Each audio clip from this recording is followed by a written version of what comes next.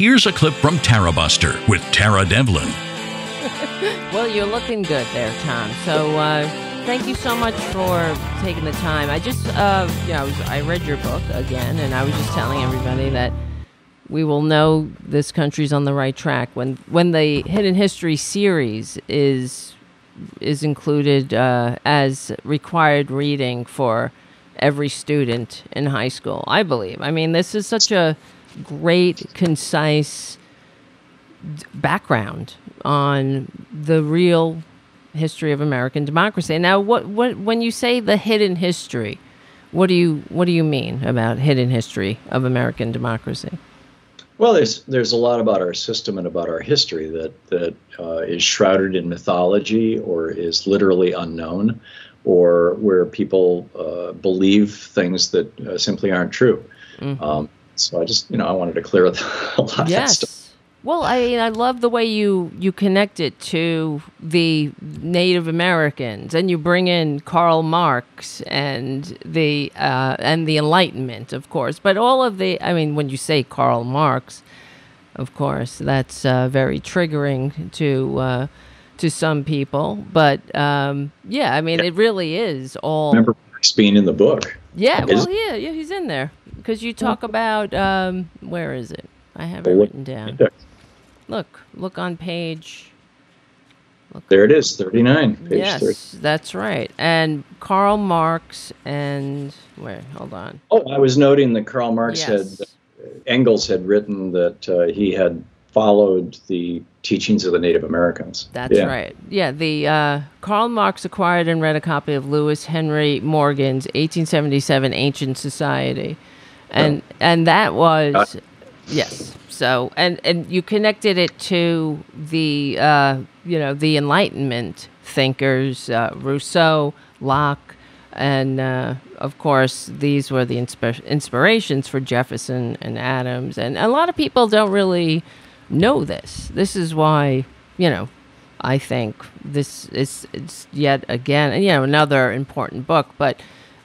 Because one of the things that I know, as far as Republicans are concerned, they talk about how the country was founded in Judeo-Christian values. And what do you think about that?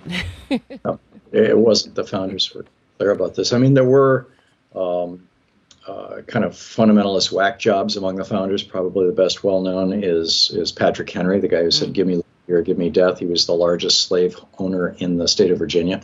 He owned over 360 human beings, and was a brutal slave master. He was also an evangelical fundamentalist Christian who did not like the Constitution, argued against the Constitution at the Virginia Ratifying Convention. He was the reason why James Madison changed the Second Amendment to change the word nation to the word state to protect the Virginia Slave Patrol, Patrick Henry's demand. But he was kind of an outlier. Many of the other founders were like Jefferson and Washington were deists, or were agnostic, or many of them were Christians, but they just really believed that government and the church needed to be separate. John Adams, for example, when Jefferson wrote the Declaration of Independence, and this goes back to my riff about nature, about democracy being natural for us and all animal species. But when Jefferson wrote the first draft of the Declaration of Independence, he's got, for the life, liberty, and pursuit of happiness, basically this is ordained by nature's God, right? It's nature's God. And John Adams goes in and scratches out nature's God and writes in Christian God. And then Jefferson scratches out Christian God and writes in nature's God, which is where it stays. So, but Adams, who went to church sometimes 2 or 3 times a week and took notes, and James Madison, who was Jefferson's protege, and Adams, of course, Jefferson was his vice president, and then they ran against each other in 1800. They were emphatic that they did not want the government involved in religion or religion involved in government. And in the case of Adams and Madison, it was because they wanted their faith to be pure. They didn't want their church corrupted by government. When Madison became president in 1809, the first piece of legislation that he vetoed, one of the few that he vetoed in his entire terms as president, was a bill that George Washington had started a poorhouse in Washington, D.C. that was paid for with federal money that provided housing, medical care, food, and clothing to poor people, and or to the truly indigent. And throughout the Washington and Adams administrations, this was, and Jefferson administration, this was funded directly by the government. There was a minor religious revival in America around 1810, and so this bill came to Madison that said that they were going to give the federal money to a local church, and the church would run it, a faith-based initiative. Right.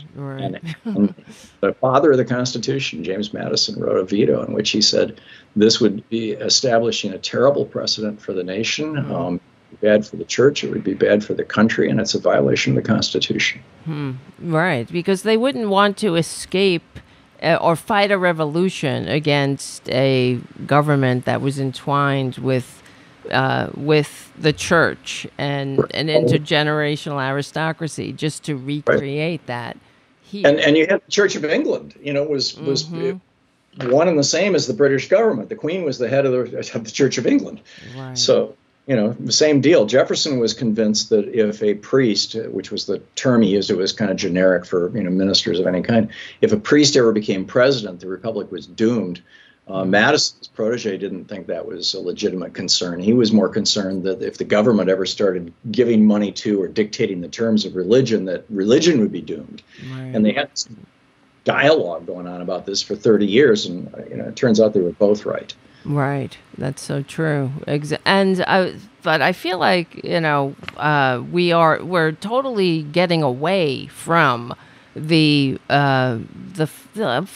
the most part, people don't really understand that this government was founded in the liberal age of enlightenment as the antidote to the kind of system that ruled Western civilization for 2,000 years. The intergenerational aristocracy, where the rich run and own everything and everybody else is in their place, their natural place, like the king, right?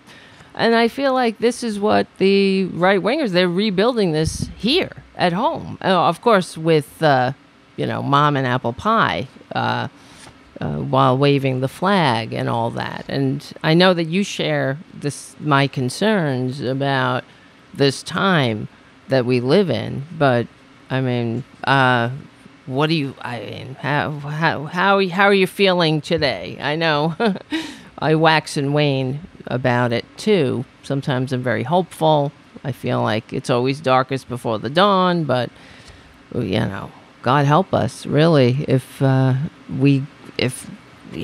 Trump gets back in, let's say, I just don't know if we can survive. It's really, this country's young. It's less than 250 years old, and this is the grand experiment, and it feels really sad that it seems to be slipping away. So, and I think it does begin with people not really understanding the true history. That's another thing. I wish that this book was required reading in high schools, in the very least, because we don't really share a common history, it feels to me. Yeah. I agree, which is unfortunate. In terms of what I think or feel about the future, I think that yesterday or the day before, when Trump was at his most recent rally, he made the comment that this will be the final battle. This election of 2024 is going to be the final opportunity to, in his worldview or statement, to fix America. I would say, the opposite, the final battle to save America. Wow.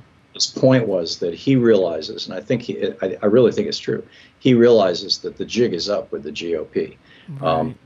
You've got an entire generation coming up that is not buying their BS, whether it's their climate change stuff or their, give tax cuts to billionaires and it'll trickle down on all of us BS, or the, trashing the rights of women or going after the queer community, whatever it be. There's a whole generation coming up looking at that and going, this is total BS. We want nothing to do with this. So the Republicans see that coming.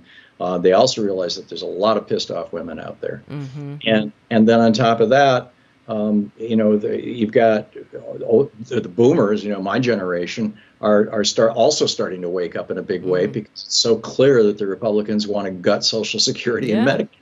Right. And so, they've managed to piss off everybody about the only who are still with him are millennials and Gen Xers who are so busy trying to raise families and keep their head above water that they don't have time to tune into politics. They're not paying attention to what's going on, which is a normal thing for that generational cohort between roughly 30 and 60 or 25 and 55. You know, they tend not to be as political as the people on the young and the old end because they just, you know, they're so wrapped up in life, right? In the busyness of life. But and then on top of that, you've got the racial demographic change that is happening in the United States. But I think the big one is the generational one. You know, we're getting about 10 million new Gen Zers every year. I think. No, it can't be that many. I read it in the New York Times today, and I'm sorry. Right. I don't want to quote a number. I'm not sure of it, but it's some huge number of Zoomers are aging into the over 18 voting population, and at the same time, about half that number of Boomers are dying out, which is you know the Fox News generation. So I think that if we can make it through this election of 2024, and ideally if we can make it through in a big way and seize enough power to actually right the ship, as it were. And you know, if the first legislation out of the gate in 2025 is to make voting an absolute right, which will shatter the power of at least half the red states administrations, and then strip money out of politics, which will shatter the power of the whole Koch network and all those guys. If we can roll back those two elements, we can put this country back together and make it work really well, and we can join all the rest of the developed countries in the world that have national healthcare systems and free college education and a large population that is unionized. I mean, these are not radical ideas. Literally every other democracy on earth has these as central pillars of their democracy, and we don't have any of them. We've got 35 million people who have no health insurance. We've got 200 million people who are underinsured, or 170 or whatever the numbers. We've got $2 trillion worth of student debt that is just crushing an entire generation of people. I mean, no other country has these problems, and they are brought to you 100% by Republican politicians who've been bought and paid for by right-wing billionaires. That's it. Yep. Yeah, and it's just I feel that the younger generation, because they've grown up in a very small world because of the internet, they see they're not susceptible to the lies as maybe my generation was, or earlier, or older generations, because they see that other countries have universal health care. Like, we stand alone here. They have friends in other countries that they talk to on Zoom and whatnot, and they see that we're the only country that doesn't have any sick leave or vacation time, at all. We have no vacation, nothing. We don't have the freedom to be human here. Right, unless you're rich. That's the giant caveat. That's where the Republican Party lives, is they only look out for the interests of people who are, over $1 million a year. That's their base. Right. Their real base. I mean, that's where their money comes from. That's where their power comes from. And then basically, the rest of their base, the lower middle class suckers who vote for them. That's just a scam that the GOP is for about 4 decades. Exactly, but it's just that's why they appeal to their bigotries, and I mean, it's just so clear. That's all they have. This anti-trans, this whole, and it's really alarming, the anti-trans stuff. And I've heard you talk about it on your show too. It's right out of the Nazi playbook. I mean, there is no getting around it. That's how the Nazis, they targeted. That's how they started. Yeah, that's how they started. Literally started. I mean, they had been talking about Jews for a long time, but when it came to actual persecution, the Nazis started with trans people. And trans people, they went to gay people, gays and lesbians. And then from there, they started on the religious minorities and racial. Right. It was all about protecting the children, too. I mean, this is what's so chilling. In fact, there's a movie about this out. Have you seen it? I haven't seen it, but I'd say in my queue. It's called... It's called El Dorado. It's an hour-and-a-half documentary on Netflix, and it is, and they show the historical footage, and then they cut away to scenes where actors are playing the roles of the people in the history, right? And but fully accurate scenes. And so you really get to see how Germany changed in that period from 1933 with the rise of Hitler until the end of the war. Right. And through the eyes of this gay nightclub, the Eldorado. Right. Oh, wow. Yeah. Yeah, we've talked about it on the show how because there was a gay center in Berlin. That was it. Yeah. And there was a scientific center that was associated with it too. And the guy, gender studies, right? And they did gender affirming care, surgery. And they were providing normal, stuff, counseling and abortions and childbirth. Right.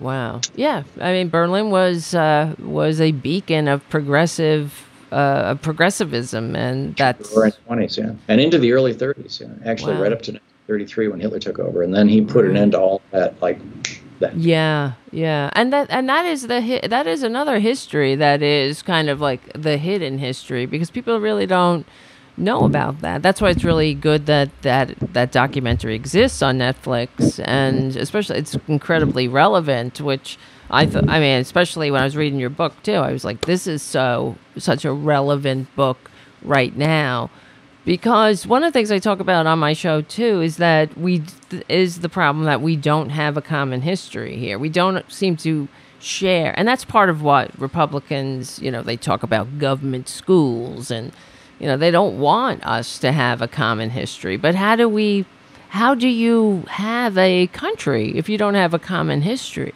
Yeah, I don't recall who it was who said it, but he who controls, or they who control the past control the present, and those who control the present control the future. I guess that's right. And so the first step is controlling the past, and controlling the past means controlling the schools. Yes. That's why you see these billionaires funding these programs with these right-wing moms and whatnot, who are attempting to control our schools and change our history. I don't know if you saw this, but in Florida now, it was just up tonight in the news.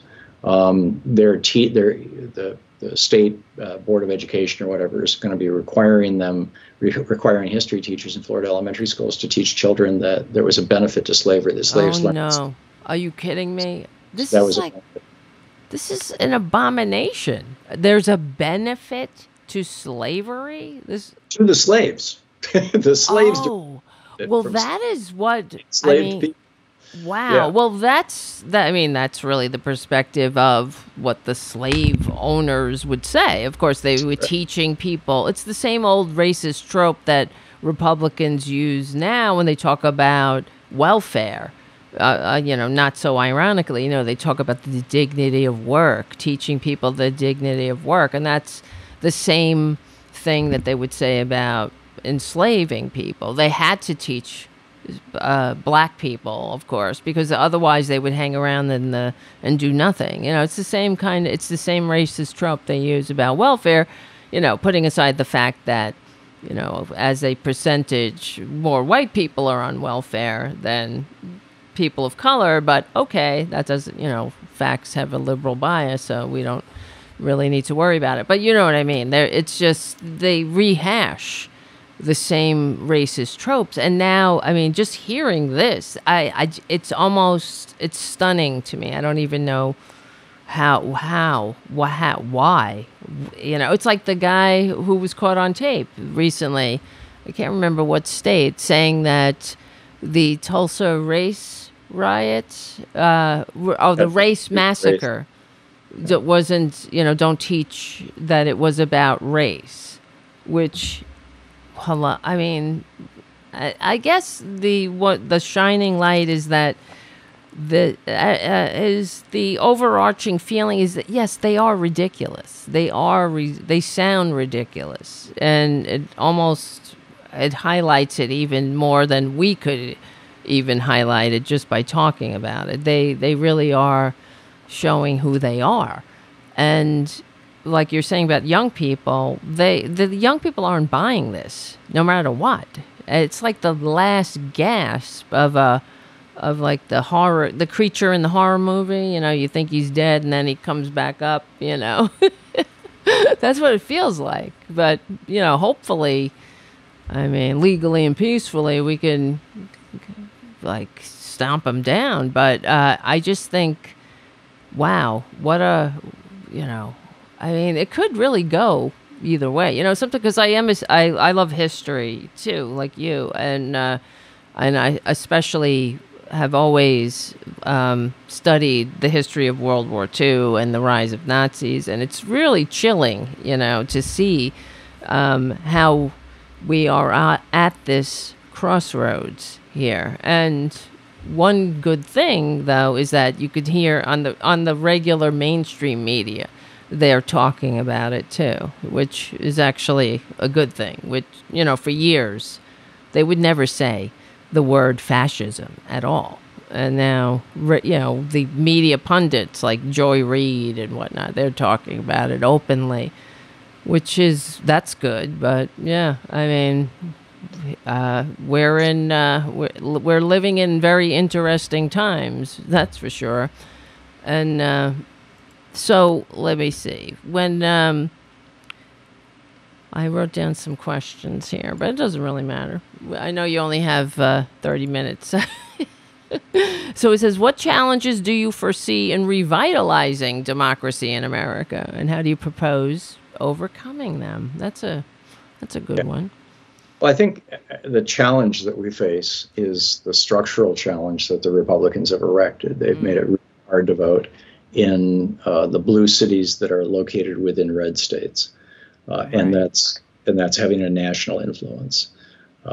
They're purging voters off the voting rolls to the tunes of millions a year, mostly in blue cities and red states. They're changing the rules around voting to make it harder for working people to vote. I mean, who can stand in line for 6 hours? Right. And that is probably going to be the major impediment, because those laws are not going to go away. In fact, the Supreme Court has reaffirmed. And in 2018, the Supreme Court reaffirmed the ability of John Husted in Ohio, the Secretary of State there, to just like purge people from voting rolls. All he was mail out a postcard to them, and he can he's mailing it to it. You can just take the registered Democrats, and just or in this, it looked like at the time he was doing it mostly into black neighborhoods. And he mails a postcard in, and either if they don't send the postcard back, or if they fail to send the postcard back, depending on the type of postcard, they get dropped off the voting rolls. And there's be 10, 20, 30, 40% of people who, even if the postcard was great and it said, if you don't send this back in giant letters, right to vote. But instead they make it look like junk mail. Yep. So it's like a 50% lack of return rate. So literally, you send that out to 2 million people, and suddenly you've got the ability to pull 1 million people off the perfectly legally with the approval of the Supreme Court. And they're doing it, like I said, to the tune of $1 million or a million voters a year. So what is the rationale from the Supreme Court? Do you know what they said? That states get to make their own rules with regard to elections, which is what it says in the Constitution.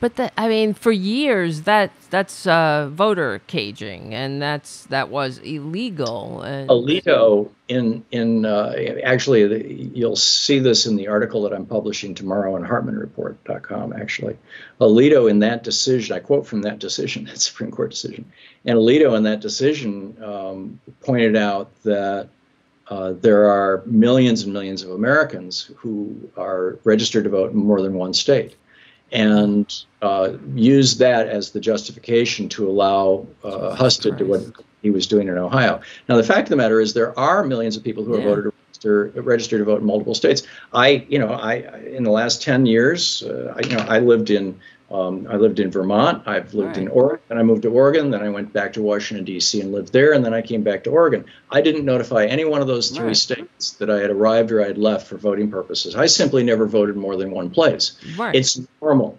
7% of Americans move every year. It's absolutely normal that people are registered in more than one state. What's abnormal is that they try to vote in both those states. That just doesn't happen. Exactly. I mean, they are able to identify maybe 20 or 30 cases a year of people who do that kind of fraud. Nobody does that.